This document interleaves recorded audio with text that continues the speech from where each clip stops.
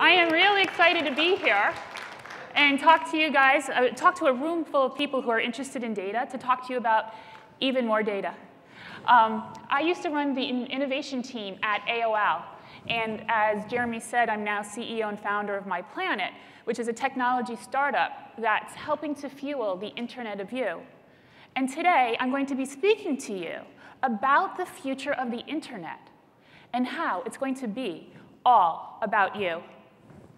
So there was this great article in Newsweek that said we are entering an age of personal big data, and its impact on our lives is going to surpass that of the Internet. Now, think about the impact that the Internet has had on your life, how you dealt with things before the Internet and how you deal with those same things now, like how you used to have to mail every letter before you could email it, or deal with paper maps, or how the only videos you could watch were on a VCR, or how you had to actually pick up the phone and call people to wish them happy birthday before you could type HB on Facebook, HB, HB, HB. Now, imagine something that has the potential to transform your life in even greater ways. We are on the cusp of that transformation right now, and it's a transformation that's been in the works for almost half a century. Every 20 years or so, our lives are revolutionized by a powerful technology that moves from the realms of large enterprises into the hands of the consumers. In the 70s, it was computing. We went from mainframe computers behind glass enclosed cages to personal computers on the desktop. In 1975, there were 50,000 PCs globally. Today, there are over 2 billion. And there are over 4 billion smartphones. Now, I started coding when I was 11 years old on a Radio Shack TRS-80. I was going to ask, how many of you guys remember those days? Raise your hand. Yeah. Scary, right? Its hard drive held a whopping 4 kilobytes of data, which is larger, which a single digital photo today is larger than that. The next transition was networking. What was once used by science labs of the military became available to all of us with the World Wide Web. In 1995, there were 16 million internet users. Today, there are over 3 billion internet users. And get this, there will be more internet traffic in 2017 than in all prior internet years combined. Now, to say that it is hard to imagine life for most of the world without constant access to computing and networking would be an understatement. The 2010s is the next transition, and it is the coming out party for data. Up until now, the ability to access, assemble, and glean insights from vast and deep data has been locked inside enterprises and the government. They've been crunching data about you and their businesses to improve their operations, maximize their profits, and gain a competitive edge. Today, the big data business is a $300 billion a year industry, and it employs over 3 million people in the United States alone. Just to give you an example of one of the benefits of big data, FedEx reconfigured its entire logistical system by tracking where and how long it took each and every package to move through its system. By doing so, it was able to find and eliminate bottlenecks. So success came from capturing, processing, and analyzing vast amounts of data, granular level data. Now you will have the ability to capture, process, and analyze your data. Your data will answer questions you could never before answer. Everyday questions like, who was that potential buyer or client you met at a cocktail party? Important questions like, precisely how long can you expect to live? And truly profound questions like, does that outfit actually make you look fat? Your data will have the ability to answer, your data also will have the ability to anticipate and predict your every desire, delivering you services, information, advice, and offers before you even ask. This is the promise of the Internet of You. Now, does that sound scary to some people? Yeah. But powerful, right? And exciting. So why is this happening now? Well, an exploding number of connected devices are capturing new kinds of information about our everyday actions and habits. Devices like your smartphone, or wearables like the Fitbit and Apple Watch, home devices like the Nest thermostat and smart TVs. Think about your smartphone. It is capturing data about your real-world experiences through your own input and through device sensors like the GPS, accelerometer, light meter, and motion sensors. So you are consciously and unconsciously creating data constantly. In fact, your digital footprint captures almost every aspect of your real-world life. Just think about the data you create from the minute you wake up. There's a time and location of when your alarm went off, how many times you press snooze, your morning meditation, the emails and social media posts you read and send before you head into work, your Uber car ride, EasyPass scan, your Starbucks daily purchase, and it's not even 9 a.m. yet. There's the prescription you fill via your pharmacy app, the number of steps you took, your heart rate, your online purchases, your exits and entrance from offline purchases. There's these things we call stores. There's your texts, there's your phone calls, there's the media you consume via YouTube, Hulu, your Netflix account, your smart TV. Seriously? I haven't even mentioned the photos you've posted of your new haircut, your smoothie, or your cats. How many of you, raise your hands if you've ever thought about the actual amount of personal data you create? Raise your hands if you haven't thought about it. Okay, raise your hand if you haven't raised your hand, because there's a large amount of you. All this data paints a vivid picture of our daily activities and our habits, our motivations and purchasing desires. It is a complete stream of information, and it is all about you. As each day, month, and year passes, the amount of data that we are creating grows and grows to unimaginable volumes. All this data, the small personal data, when aggregated, is personal big data. Now, some people like to say little data or small data. It's all the same thing. It's about the vast amount of data about an individual. So I am not the only one to have noticed that our data has grown to epic proportions. In fact, the World Economic Forum has also noticed its explosive growth. So much so that they have said that personal data is the asset class of the 21st century. And users should essentially view it like money in the bank. So being able to leverage personal big data is the whole, in deep and meaningful ways, is the holy grail to the Internet of You. So exactly how do we do that?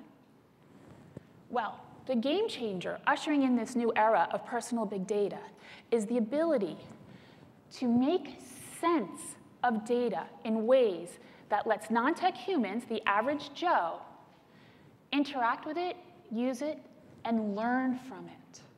So what is literally the best way for us humans to make sense of our data? Well, let's look at how our brains have been doing it for eons. Our brains have evolved over 2 million years to process data about our real-world activities based on our physical, real-world environment. So your body, or dismembered head, is always at some location, let's call that the where. You're always at some point in time, that's the when. You're always doing something, like drinking, that's the what. And you're always with, and you may be with somebody else, that's the who. Now, the hippocampus, part of our brain, contextualizes, connects this who, what, when, and where to recreate context.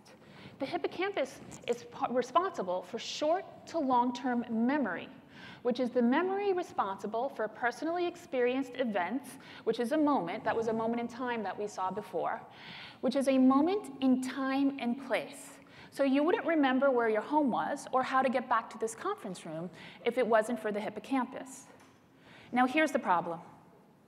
While our brains contextualize each moment of our real-world lives by connecting who, what, when, and where, in our digital lives, all this data is disconnected. So how did this happen? Well, we had paper silos. We had calendars, which had our events or our when. No joke, my mom still has the Norman Rockwell calendar on her refrigerator. We had yellow pages and maps, which had our places or our wheres. We had little black books, which have our contacts or our people, our who's. And we had scrapbooks and photo albums and notepads, which had our content or our what. These paper silos could only manage one type of data because that's all they were physically constrained to do. Now, the problem is that technologists did not think about it. They took these paper silos, and when computers came along, they made exact replicas of those silos and put them on the computer. And then when smartphones came along, they plopped analogs of that onto the smartphone. So how does this look digitally today in our lives? Well, a single moment of life is recorded across various applications. So let's say you're at dinner with a client and you have a great bottle of wine. Your client's information is in your contacts. That dinner event is in your calendar. That restaurant is in an email or a Foursquare check-in. And that bottle of wine, that photo, is now stranded in your camera or your Photos application. None of those applications talk to each other. They don't work together. You open up each one separately, record some data in it, close it, and then that application stores that data in its own format for its own later use. The result is that none of your apps have a holistic view of you, the user. Now, very little data is valuable in a standalone format. It needs the context in order to provide a dimension that gives meaning to the data that otherwise may not be clear. So you may say that housing prices are valuable in a standalone context. But even housing prices need the dimension of time. Was the price yesterday, 3 years ago, or 30 years ago? And location. Is that home on Fifth Avenue in Manhattan or in a rural town in North Dakota? So the contextualized experience is the key to relevance, and relevance is what it's all about. Relevance is going to give you the best insight into understanding your life from your data. So the contextualized experience is what's going to drive the relevance of the experiences on the Internet of You, whether that's a customized offer, a personalized service, or some predictive advice that is tailored to just your life. There are two quotes that I love. One is from Gary Vaynerchuk, who's a famous digital marketer. And he said, if content is king, then context is God. And then there's a quote from a VP of digital marketing at Adobe, who said, a world in which tens of thousands of apps and devices are added to the internet every second is only valuable to me if those apps and devices are working together and learning about my life to create experiences I need. Consumers don't want an internet of 1,000 apps and devices with disparate content. They want an internet of me. So the internet of you must be driven by an intelligent, centralized layer like our brains that connect and contextualize all the data in your various siloed applications, unifying them and allowing them to work together to communicate and plan on your behalf and at your discretion.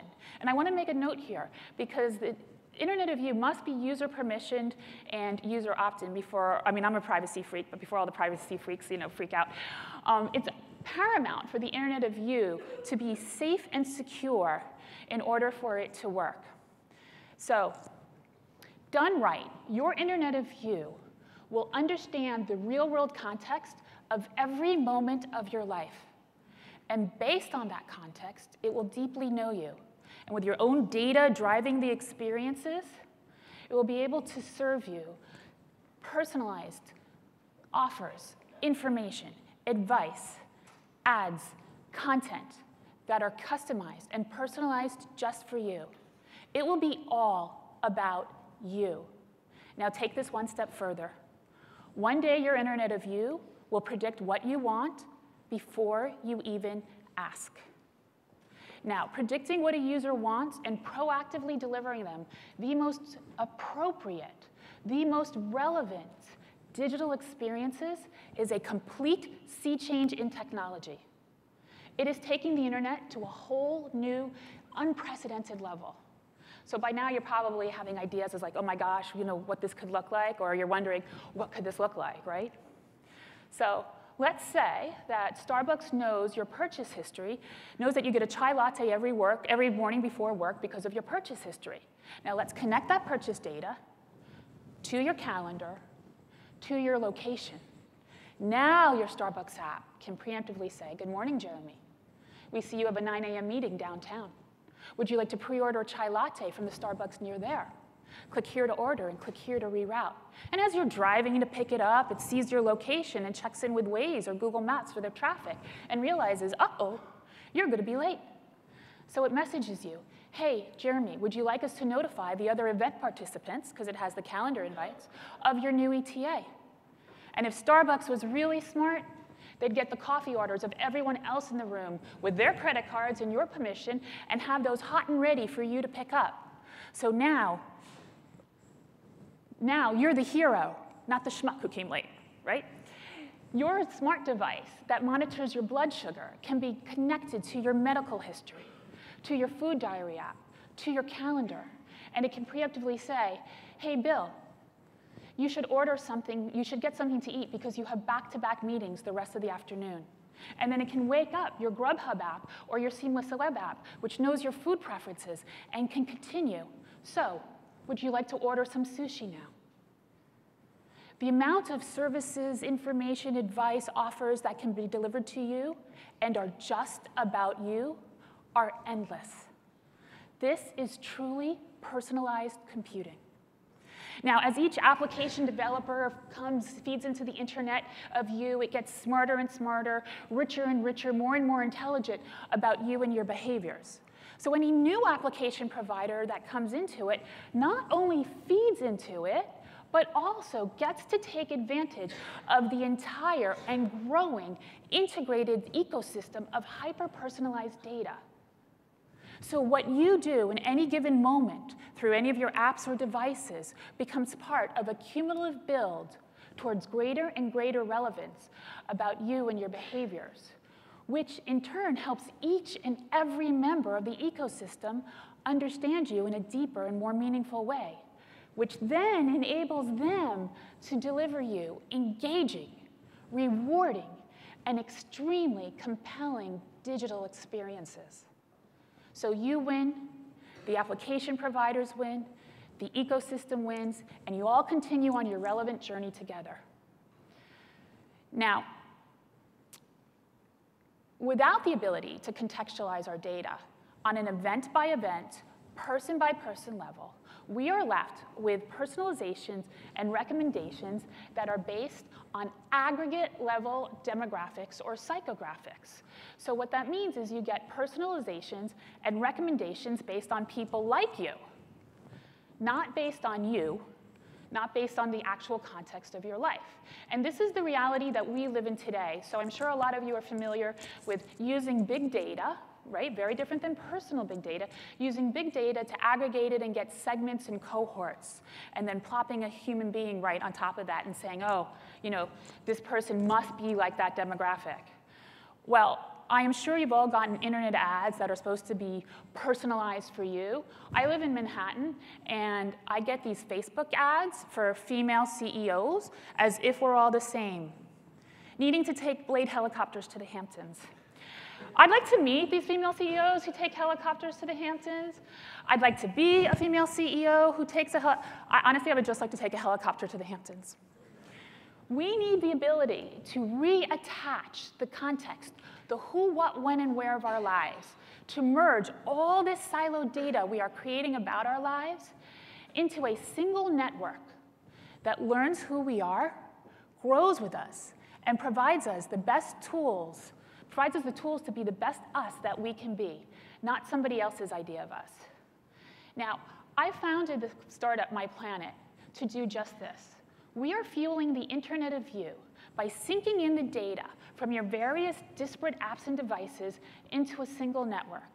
We then parse the data out from these silos and link them back together based on the context of time and place. We link them back together in a standardized, patented structure of data. Now, we call this data, this structure, the geotemporal unit, or the .gtu. And it connects 4 elements: place and time, from which it gets its name, geotemporal, and people and content, or the who, what, when, and where. So we parse out the who, what, when, and where fields from all these different silos and then link them back together based on place and time, because that is real-world context that people understand based on how our brains, right, how our hippocampi work. Now, together, these pieces, these 4 pieces, make up what we call a moment, which is a human concept that is lost in today's technologies that focus on individual data silos or data bits. And I'll be talking about the power of humanizing data a little bit later.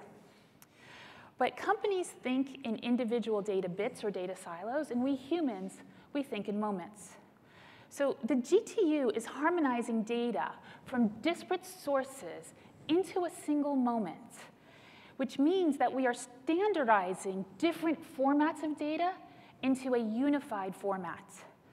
So one of the benefits of this standardization, and you guys see this here at RISO, is that it now it becomes a shareable standard.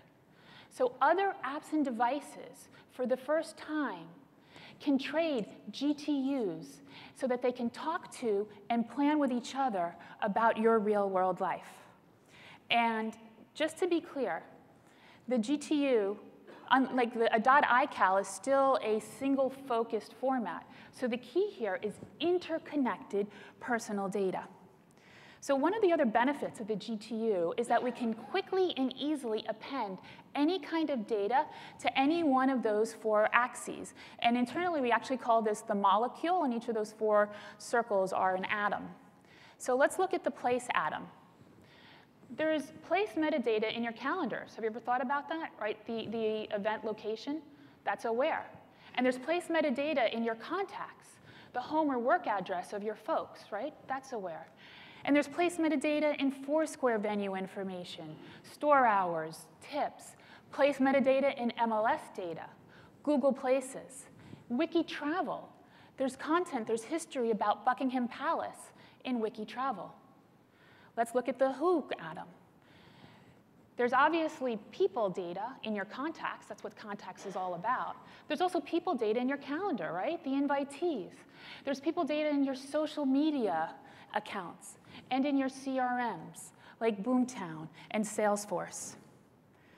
So just like RISO wants to be the common language of real estate data everywhere, we would like the GTU to be the common language of personal data everywhere.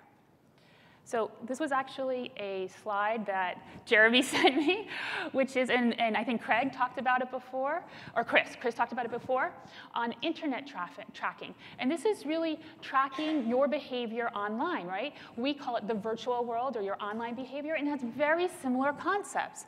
So the event is the when, it's the timestamp. The actor, in this case, it's who, it's you, not somebody else, but still there's a who component.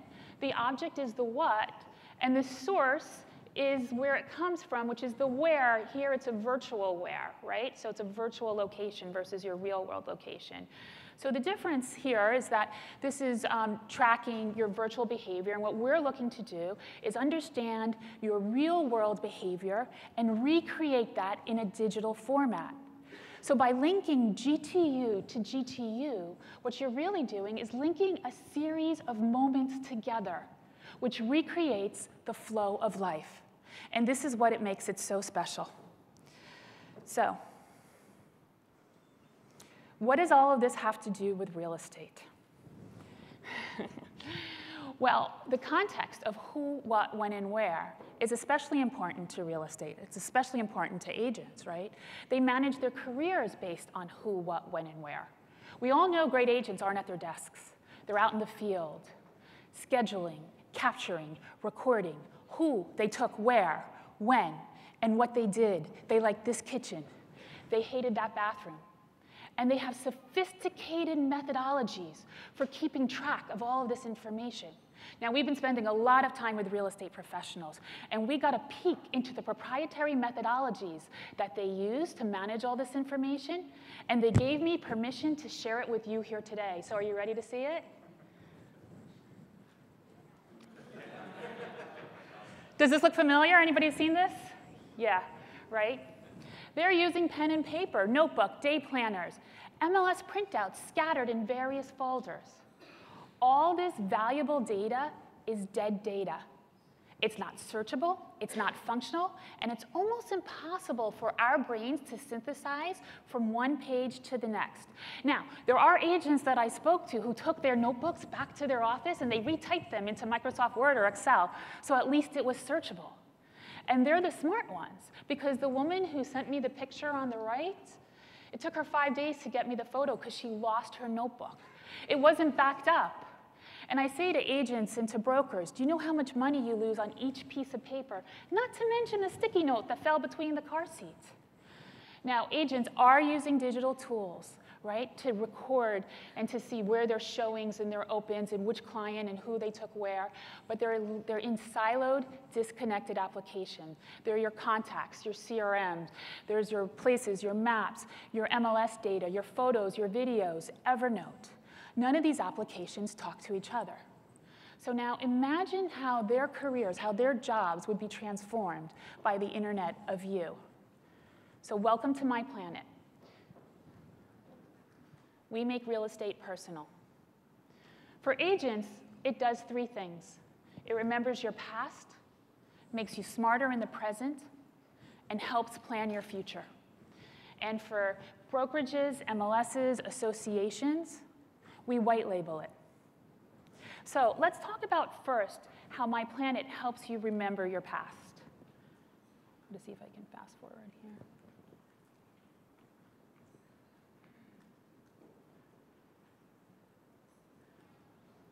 Ditch that notebook and enter your journey screen. Here we automatically record everything related to your field activities. So you just have to be at a home or a venue for 5 minutes or take a photo as you're driving by, and we'll record where you were, when you arrived, and when you left. Now, one of the biggest problems in real estate technology is the lack of integration. Well, My Planet syncs in and interconnects the data from your places,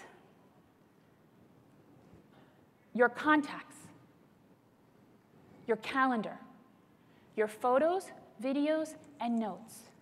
Now, My Planet is a patented data platform with unlimited extensibility. So over time, we'll be able to connect data from additional sources, like CRM, public records, and anything else that is important to you.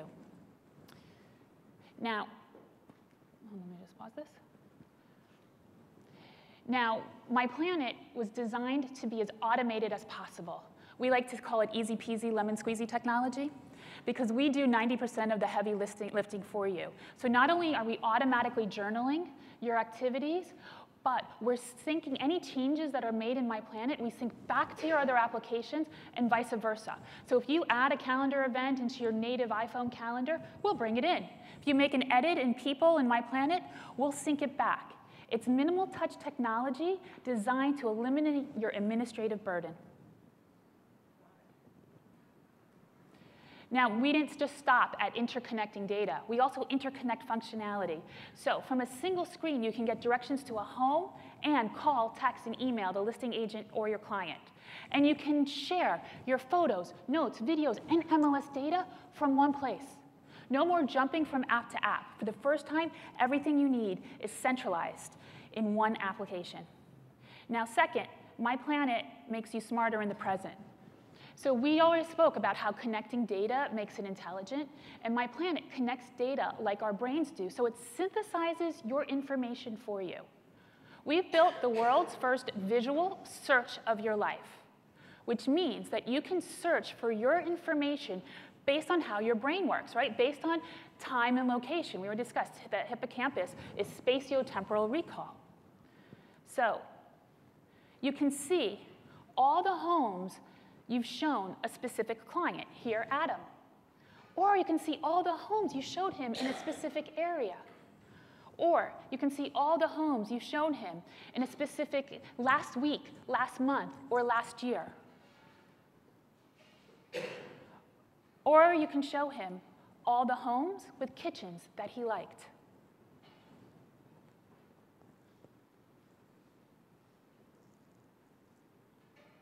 Whoops.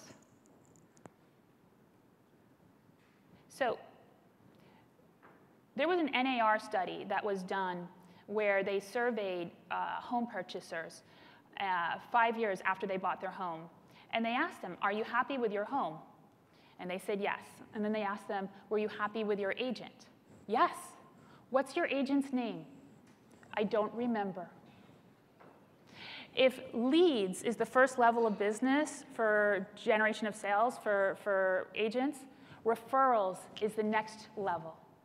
With MyPlanet, now all your information about each client will be automatically recorded, organized, centralized, stored, and readily accessible. So that way when you contact them, you remember who they are, what you did with them, and their preferences. Now, if you go to the Places tab,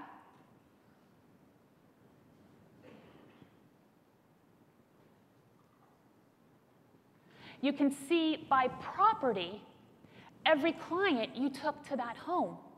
So MyPlanet cross-indexes everything so you forget nothing. And in tags, MyPlanet keeps track of everything that's important to you, whether it's list of places like schools or great wine bars, or people like attorneys and mortgage brokers. And all of it is searchable by time, location, and words. So now all your information is at your fingertips so you can prove you're the neighborhood expert. With a single tap, you can show a client all the homes you sold in the area that they're looking.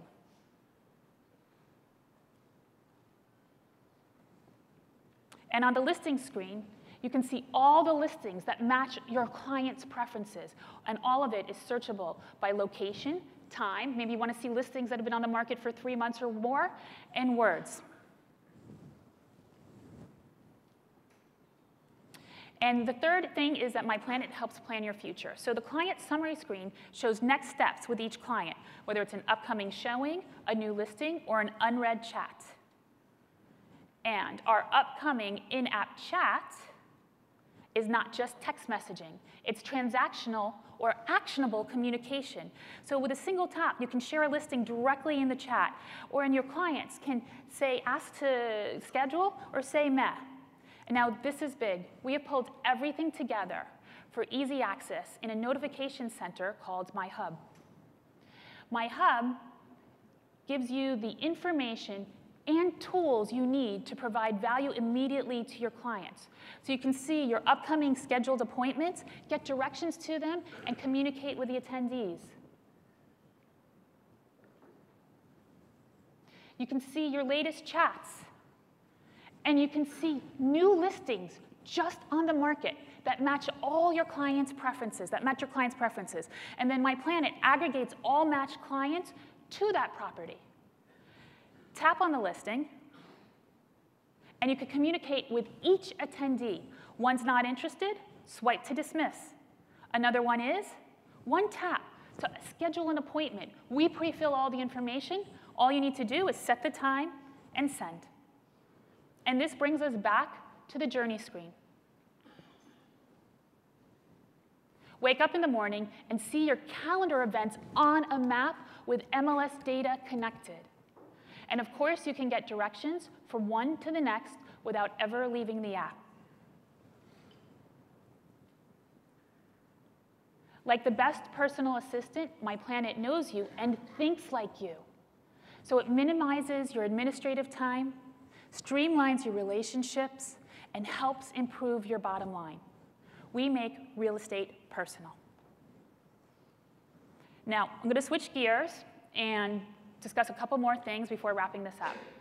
So we just saw how connecting data, linking an agent's data and an individual's data is powerful for them. But think about your enterprise level systems, right? And how you have data and data fields in all your different applications, property data, billing data, people data. And think about what would happen if you were to connect them. Remember, connecting data is powerful. So how many of you have ever heard of Sir Tim Berners-Lee? Raise your hand. A few of you, okay. So Tim Berners-Lee is the founder of the World Wide Web, which I spoke about before. It's a portion of the internet. It's not the entire internet. And the World Wide Web, what it is it's a bunch of linked documents, right? It's a web page, which is an actual document linked to another document. Well, in 2009, Tim Berners-Lee gave a TED Talk about the power of linking data together. And what he wants to do is link data bits in the web documents together. And I'm going to play a snippet of his TED Talk, which is called The Semantic Web, if any of you want to look it up. And he discusses the power of linking data in different genres of data. And if you pay close attention, you will hear and see where he talks about linking personal data together.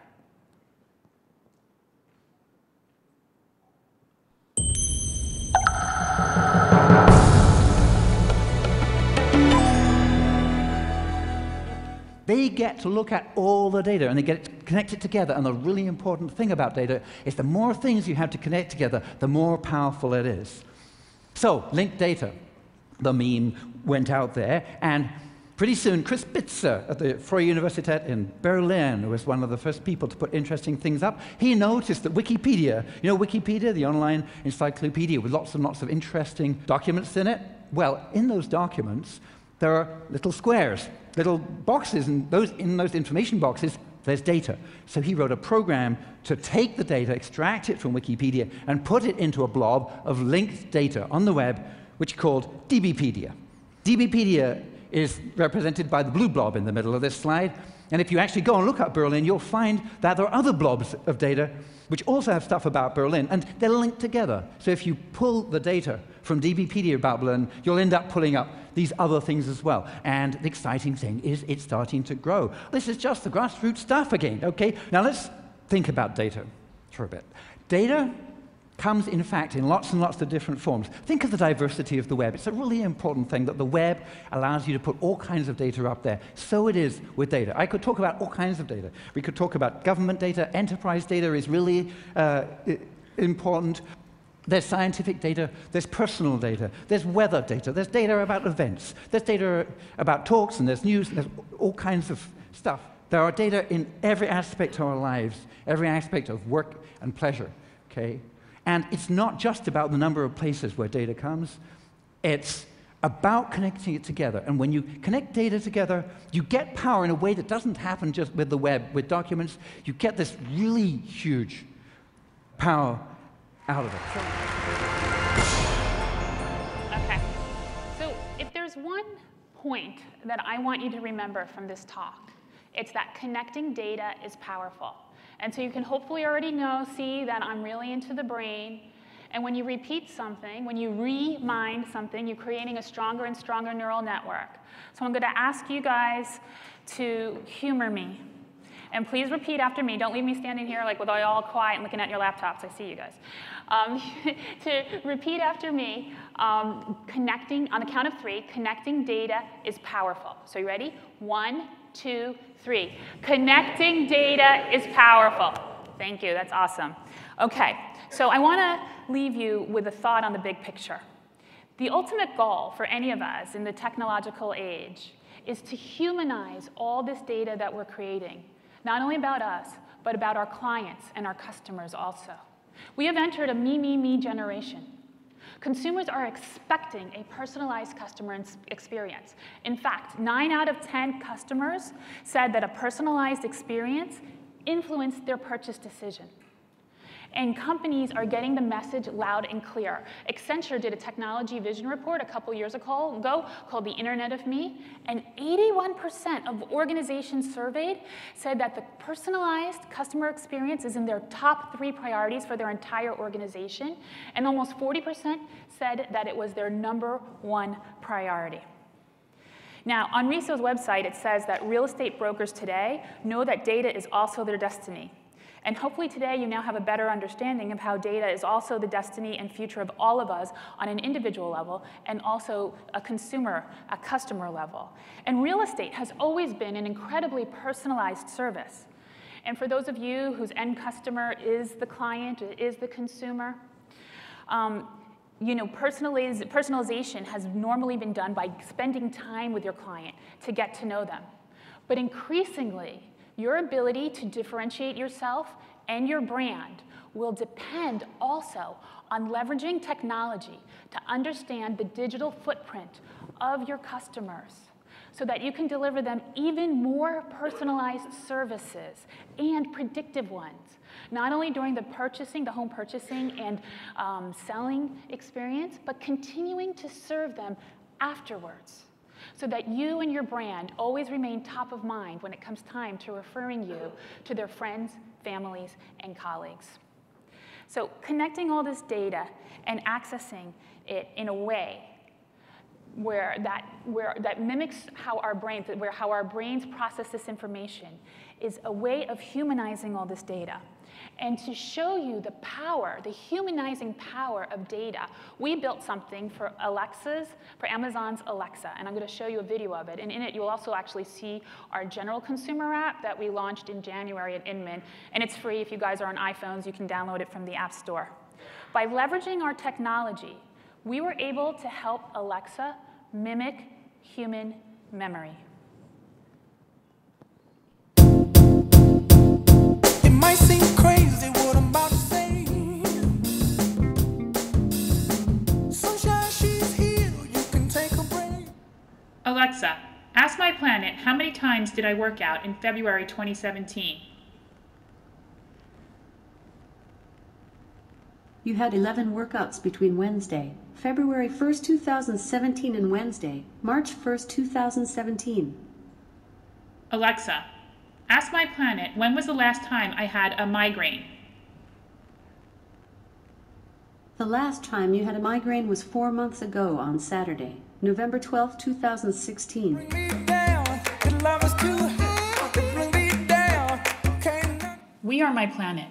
My Planet is a mobile app that works in the background and captures your real-world life as you move across time and place.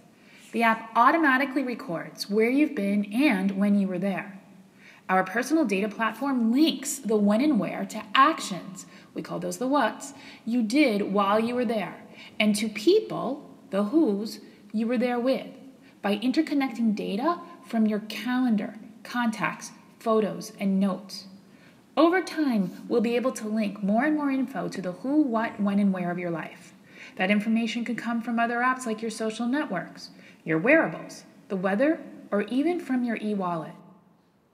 When we connect the who, what, when, and where, we create context, which is what the hippocampus in the human brain uses for recall.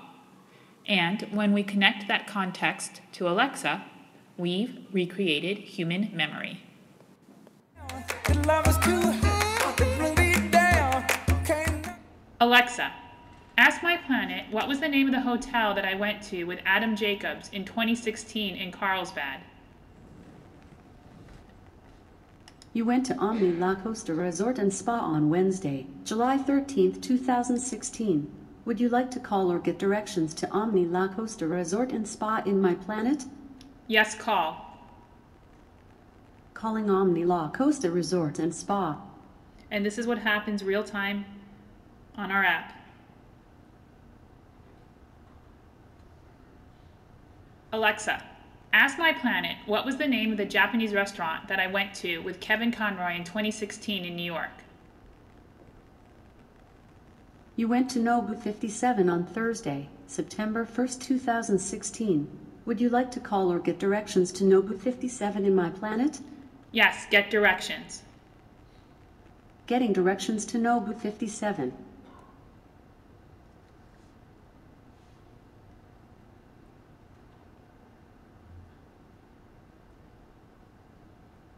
Haha. Your love is too hot to bring me down. Can't nothing bring me. Alexa, ask my planet what was the name of the bottle of wine I had with Jeff Young in Tribeca last summer? I need Amazon to partner with My Planet to answer that question. And, bonus, My Planet will enable the user to order that wine from Amazon Prime. Ka-ching. What happiness is you. So, as personal data becomes ubiquitous and democratized, layered on top of computing and networking, it will touch off the most spectacular technology explosion yet. An entire new generation of services will run in the background, be with you, and add value to your daily flow, activities, and experiences. The companies that succeed in this Internet of You will become the next generation of household names. Big data doesn't even begin to describe the enormity of what is coming next, and it's going to be all about you. Thank you.